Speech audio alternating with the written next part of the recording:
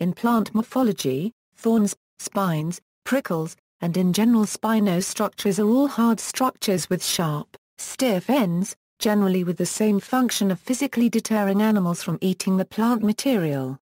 In common language the terms are used more or less interchangeably, but in botanical terms, thorns are derived from shoots, spines are derived from leaves, and prickles are derived from the epidermis.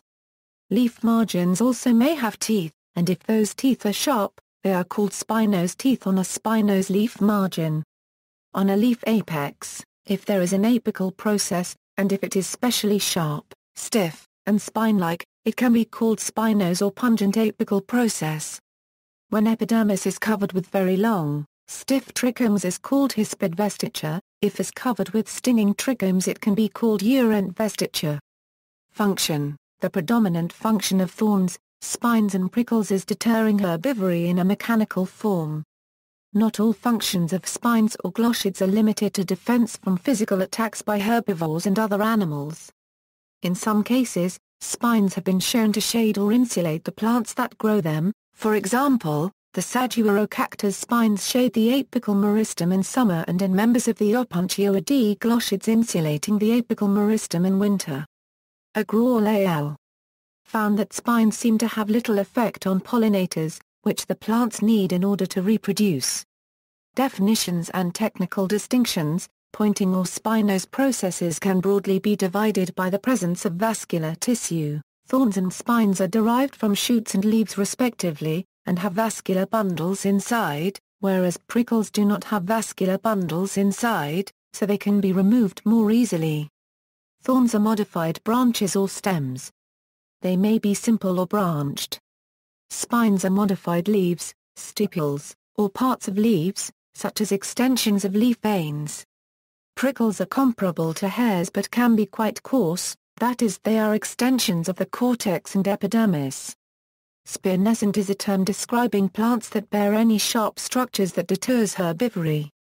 It also can refer to the state of tending to be or become spiny in some sense or degree, as in the division of the African acacias on the basis of spinescent stipules versus non-spinescent stipules. Some authors prefer not to distinguish spines from thorns because, like thorns, and unlike prickles, they commonly contain vascular tissue. Technically speaking, many plants commonly thought of as having thorns or spines actually have prickles. Roses, for instance, have prickles. Other structures that look alike are spinose teeth, spinose apical process, stiff trichomes and stinging trichomes. Types of spines. Cacti can have a particular kind of spine very small and deciduous, with numerous retroorse barbs along its length. This particular spine is called glochidium or glochid, as found in areoles of Opuntia. Spines can be petiolous spines as those of Fouquiera, leaflet spines as in Phoenix, stipular spines as in Euphorbia. All those are examples of spines developing from a part of a leaf containing the petiole, midrib, or a secondary vein.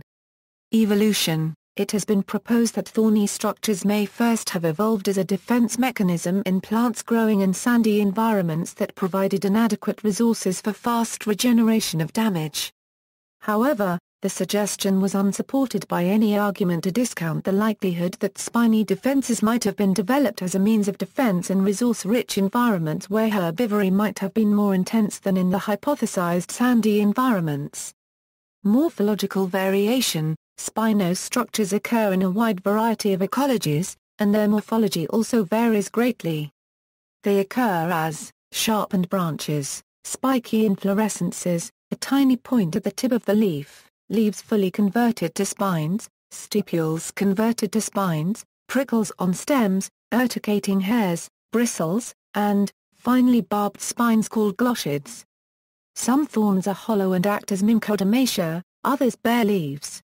Thorns of some species are branched. In human culture, primitive humans are known to have used thorns as tools.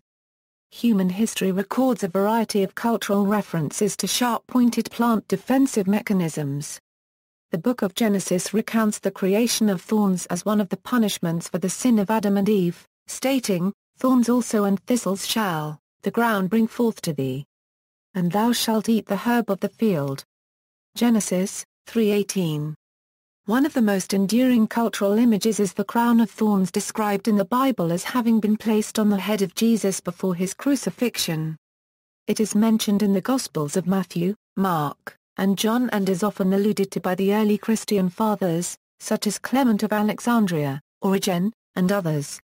For example, John's Gospel states that the soldiers plaited a crown of thorns, and put it on his head. The biblical account does not specify what kind of thorns were involved, and leaves no clues from which to determine whether these were biologically classifiable as thorns, spines, or prickles. An early popular myth involving a thorn is that of Androcles, a fugitive slave in ancient Greece who was said to have befriended a lion by pulling a thorn from the lion's paw. The status of the Scottish thistle as the national emblem of Scotland is founded on the story that an invading Norse army attempting a night attack was betrayed when they encountered a thistle in the dark.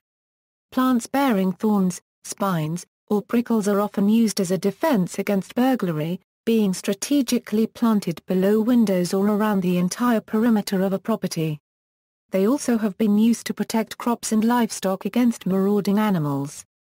Examples include hawthorn hedges in Europe, agaves in the Americas and in other countries where they have been introduced, Osage orange in the prairie states of the U.S., and Sansevieria in Africa. In modern times, the study of acanthochronology has used the oxygen isotope composition of spines from saguaro-cactus to determine historical changes in local rainfall and reconstruct climate and plant ecophysiology over the plant's lifetime. See also, areal, glossid. References, General references, Simpson, M.G. 2010.